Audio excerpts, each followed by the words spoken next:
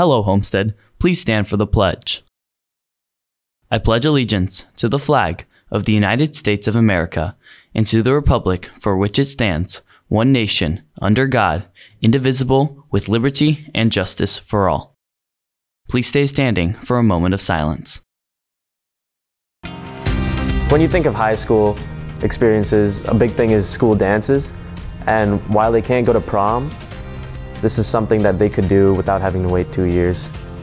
Coming up today on HHS In Depth.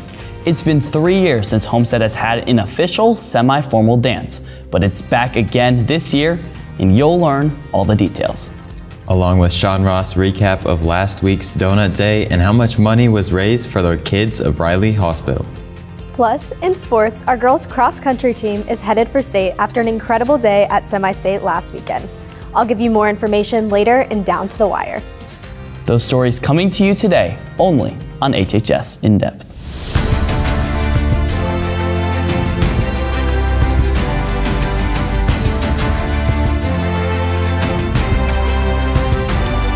From Homestead Media, this is HHS In Depth.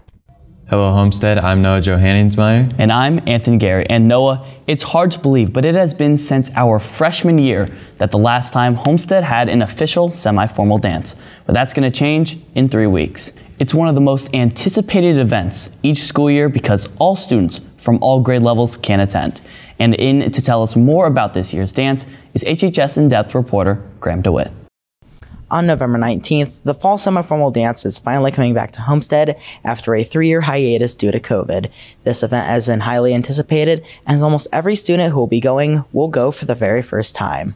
Semi-formal is like a school dance, not prom, but people who are not juniors or seniors can also attend. The theme is Northern Lights, so decorations will kind of be like greenish, bluish lights. Semi-formal and prom are two of the biggest school events of the year, but there are some differences between the two, one being that semi-formal is restricted to Homestead students only. People who don't go to the school cannot come to semi-formal. Semi-formal may not appeal to everyone, but it's a fun event that all students can enjoy. It'll be one of the first real big experiences. When you think of high school experiences, a big thing is school dances. Tickets will be sold in the cafeteria at lunch starting next Monday at $20. Make sure to purchase one as soon as you can, as the price will increase to $25 on November 19th, the night of the dance. Reporting for HHS In Depth, I'm Graham DeWitt. All right, thank you, Graham, for the report. And joining us now is HHS In Depth reporter Luke Ryan. And Luke, it has already been over a month since the new Door 1 entrance has opened up, and we're still learning more and more about what goes on down there. That's right, Anthony. Things like drop-off, pickup, and late arrival are all things that go on at Door 1. However, with new things come new changes. The new drop-off and pickup area is in the new Door 1, which is down the hall from the cafeteria and to the right. The new bus lot is where you would pull in to be dropped off or picked up. Then hit the buzzer in front of the doors and wait for the door to be opened. Look to your right, and the door to the attendance office will be there. Once you open it, the staff members will check you in and open the door for you to begin your school day. Just remember, this new location is where all students should enter Homestead before, during, and after school. With more areas opening up soon, this process should get easier for everyone. Thank you, Luke, and I'm excited to see what the rest of the new school has to offer. We hit the 70s on both Monday and Tuesday before things became more fall-like the last few days. But what does Mother Nature have in store for us this Halloween weekend? Stick around and I'll let you know later on in the show. Halloween is just around the corner. Treats, fun costumes, what's not to like? Halloween wasn't always a day about asking strangers for candy. The ghoulish celebration got its start as a Celtic holiday known as Samhain, a pagan festival that celebrated the end of the harvest with bonfires and people donning costumes to keep spirits away. Some centuries later, the Catholic Church tried to curtail the festival as it didn't like the pagan rituals. So it decided to merge the event with All Saints' Day on November 1st and All Hallows' Eve on October 31st in the 7th century. All Hallows' Eve borrowed many traditions, like putting on costumes, from Samhain. By the 1930s, the holiday morphed into what we now know as Halloween. Celebrate by putting on a costume, watching a horror movie, or eating your favorite candy. Have a happy Halloween, Homestead!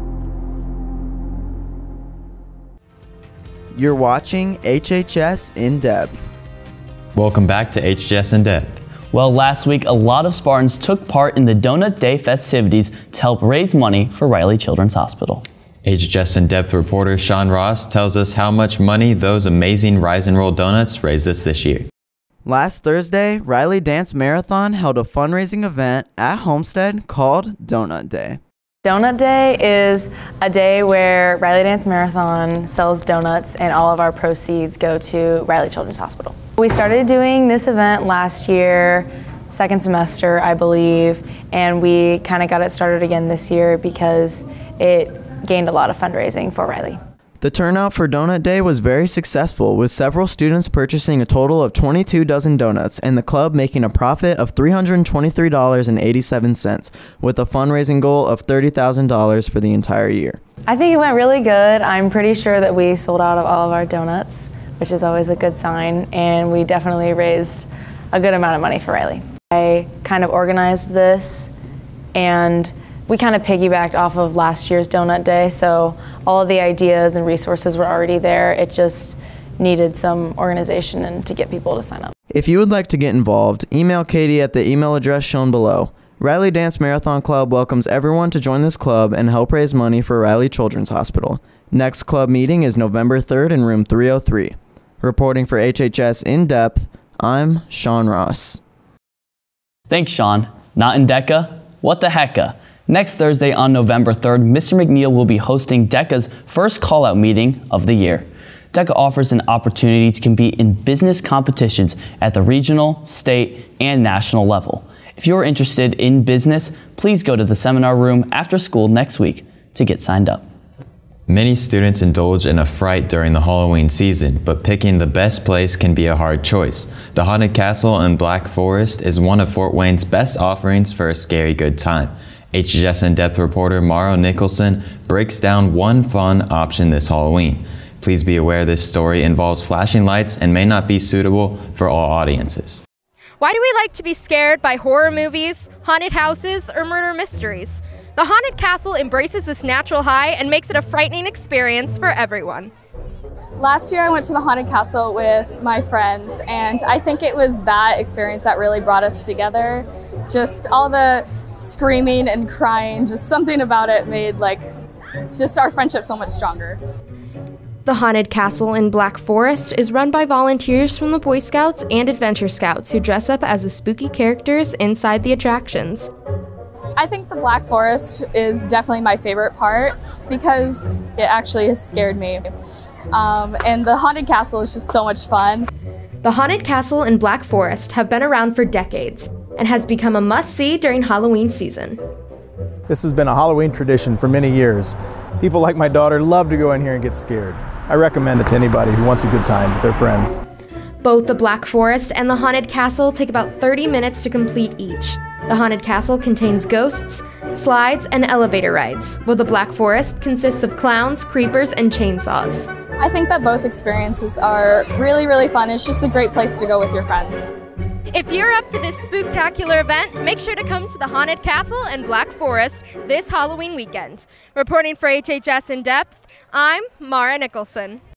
Well, last weekend with the amazing weather outside, you might have been looking for a place to get a bowl of delicious ice cream. That search may have led you down the road to Roanoke to check out the newest ice cream parlor, Jebi's Ice Cream Shop. And in now to tell you more about the business is HHS In Depth reporter Nada DeHook. A local, family-owned business that serves unique flavors of fresh, hard-dipped ice cream. Jebi's Ice Cream Shop first opened on July 1st, when Homestead parents Jody Bottoms and Deb Carnahan set their minds on opening up an establishment in Roanoke. The idea first came up when Jody's daughter asked if she wanted to go get ice cream. When considering where to go, it became apparent that none of the available franchises on the southwest side of town served hard-dipped, as most of them offered soft-serve instead. From there, Jody contacted the owner of an old run-down Roanoke building and suggested making it an ice cream shop. After that, the idea took off, and more customers walked through the doors of Jebi each day to try the unique flavors. All the customers that come in are just so polite and fun, and then we have returning customers that we've gotten to know over the past couple of months, and it's just wonderful time to have them come in and chit-chat and learn their stories, and they can learn our stories. We all love it when it's busy, crazy line out the door because it's just kind of chaotic, but we all work really well together. It's just kind of proving that like we could do it, you know what I mean? Like here I am, 48 years old, never have owned a business before, never have done anything like this. And I thought, I'm gonna try it and see what happens. And if I fail, I fail, but if I don't, that's gonna be great. So I think just like proving, hey, you're never too old to do anything. If you really set your mind to it and you have the right people there to support you, you can do anything you want. So just go ahead and try it. Along with Jodi graduating from Homestead herself in the class of '92, her daughter Evie Bottoms is a senior at Homestead, who watched the process of starting up the business from start to finish. I mean, I was there when my mom first had the idea to even start this, and I heard every detail, all the trips they took. But it started as just this little building in Roanoke that was super run down and abandoned. And to see it turn into this, honestly, I love it. I think it's adorable. I think they did a really great job. And I don't think I would have ever been able to bring something like that to life.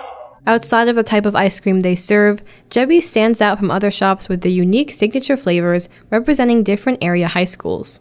The Spartan Homestead's very own flavor is a Blue Moon sundae covered in yellow and blue sprinkles and topped with a cherry. If you want to come and support Jebi's, they're open Tuesday through Sunday on Main Street in Roanoke, so come by to pick up a scoop or a pint of ice cream. For HHS In Depth, I'm Nada DeHook. Thanks, Nada. Well, it's not every year that you get to see temps in the 70s in late October, but that's exactly what took place earlier this week. Sophia Virgilio joins us now to tell us if those 70s are a thing of the past for good. That's right, Anthony and Noah. Hitting the 70s last weekend and earlier this week was very rare for this late in October. And unfortunately, we're not going to see those temps again this weekend. Since the month is coming to a close, it is officially unacceptable to leave the house without a jacket. Make sure to throw one on over your costume this weekend, as temperatures will barely reach past 60 degrees. The high for this afternoon will be 61 with an overnight low of 33 degrees, and we'll have partly cloudy skies throughout the evening. As for the weekend, Saturday temperature will peak at 64 degrees and drop to 41 overnight. But we'll have sunny skies all day long, and it'll be a perfect fall day. As for Sunday, there's a slight chance of rain with a high of 61 degrees falling to a low of 49 overnight. Will it be too cold to go trick-or-treating on Monday? Stick around and I'll be back with a final check of the forecast later on. Thanks, Sophia. Next, in Down to the Wire, Morgan Gillette gets us caught up on all our Spartan sports news over the last week, including a first in school history.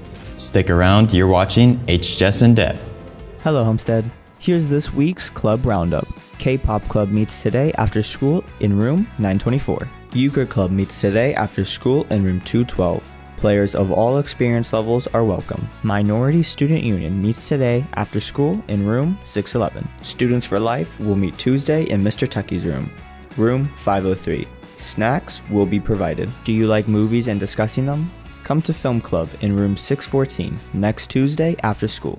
They will be starting Iron Man and discussing his impact on the film industry. Chess Club will meet every Wednesday after school at 2:40 in room 608, Senor Hoon's room, for a short meeting and snack.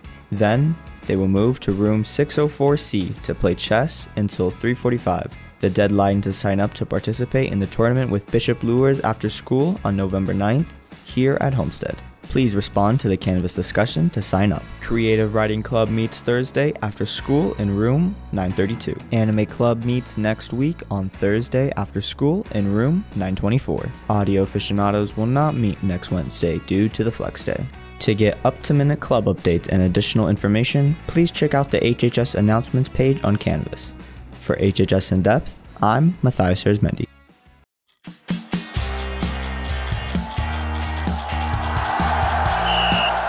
Welcome back to Down to the Wire. I'm Morgan Gillette. Our girls volleyball team season ended against McCutcheon at regionals last week. The girls finished their season with a record of 27-7, one of the best records the team has ever had in Homestead history. The girls cross-country team won last Saturday at Marion for the New Haven Semi-State. This was the first ever semi-state championship for the girls cross-country team in school history. Addison Canabla finished second place with a time of 17:19 and set a new school record by over 20 seconds. Tomorrow, the state meet will be down in Terre Haute at the Laverne Gibson cross-country course. The best the girls have ever finished was third in 2016, and right now, the odds for them to finish in the top 5 stands at 57.4%. For our boys tennis team, congratulations to Stephen Meyer, Alex Graber, and Max Holliday on being selected to the All-State first team in singles and doubles. The football team is back in action after a bye week last week as they're playing at #1 ranked Hamilton Southeastern this evening. Go support Homestead and be aware of the new time for kickoff taking place at 7:30 p.m. That'll do it for this week's edition of Down to the Wire. Thank you for watching, and Sophia will have a final check of the forecast when we return. Next week on HHS In Depth, reporter Jaron Ellis brings you a story with information about the Spartana and their updated website that some may not know about. Catch this story and more next week. A reminder that Saturday and Sunday are looking like great fall weather days, especially tomorrow as the sun will shine all day long. Looking forward into next week, unfortunately right now, Halloween on Monday looks like we will have a rainy evening, with a high of 61 and a low of 49 overnight. The high jumps to 65 on Tuesday with partly cloudy skies. Temperatures will rise again on Wednesday and Thursday with a high of 69 each day. Just when we thought we'd never see the 70s again this year, it looks like by the end of next week, we could be hitting those numbers once again. Noah Anthony, back to you. All right, thank you, Sophia, and thank you for watching today. Good luck to all of our Homestead athletes and other performers in action this weekend. Want to catch up with HHS In Depth beyond this news show? Check out our Instagram for updates on future shows and nationwide news. Have a great weekend, and we will see you back here again next week.